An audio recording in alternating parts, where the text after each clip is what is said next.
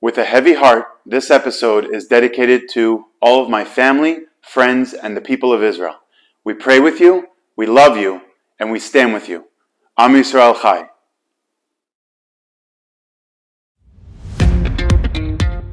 Welcome to Sababa Kitchen. On this episode, we're going to make an Israeli staple called falafel. It's super easy, super quick, and super crispy, so stay tuned. The first step to making delicious Israeli falafel is to cut up the onions, garlic, cilantro, parsley, and a can of chickpeas and blend it all together in a food processor, a small amount at a time for best results. Then add in flour, salt, pepper, cumin, coriander, and a pinch of cayenne for some extra spice.